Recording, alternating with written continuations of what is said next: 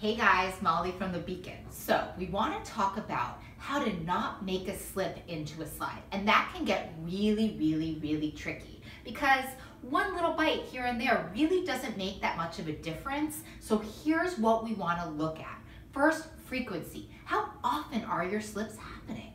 Number two, intensity. Like how bad are they? One little bite here and there, not a big deal. Lots of little bites here and there, pretty big deal. Number three, duration. How long are these benders lasting? Again, little thing here and there is not a big deal, but long-standing binges, kind of a big deal. Want to keep an eye on all of that, and I want to remind you, you can always get back on track. Always. You can be doing something at 4 o'clock and totally different at 4:01, so I'll see you soon.